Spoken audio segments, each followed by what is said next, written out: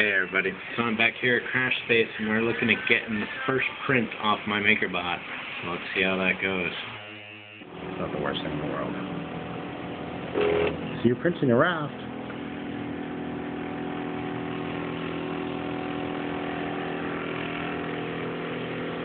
So I forgot, when you print with a raft, you want to put the nozzle actually on the spilled surface. Okay. Because the first thing it does in the raft command is move the nozzle up a little bit and then start doing its build. Okay. Yeah, so many little notes to get down. I'm sure it's all secondhand after not too long. Yeah, that's why it hasn't been documented that well, but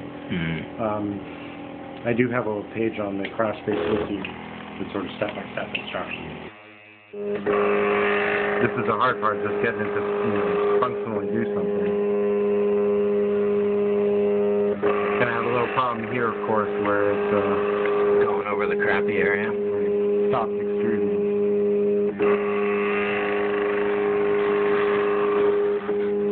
That's why I figured my spindle would be a great idea, but modify it some more. Yeah, get it working, it'll be great.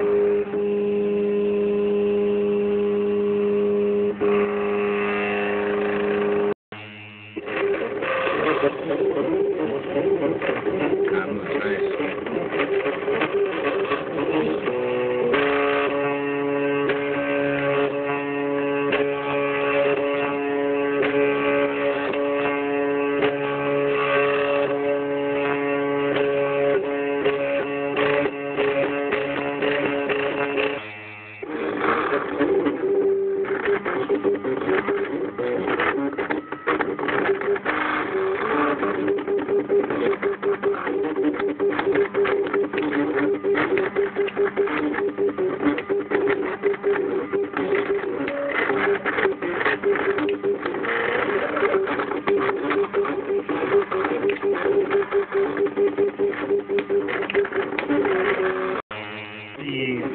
These layers go pretty quickly, and the Mark V tends to spew out a lot of plastic while it works. Yeah.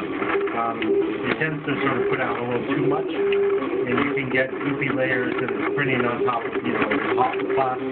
Right. And it doesn't, it doesn't quite set right. This is looking okay though. This is kind of where you'd want to set those pauses up where it's just running around. Yeah, this is the area where you might need to start playing with the cool plugins.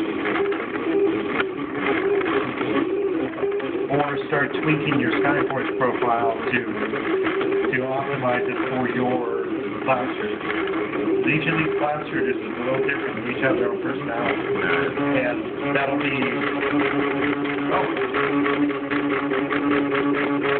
That's interesting. So it just did a build layer in the middle of the net.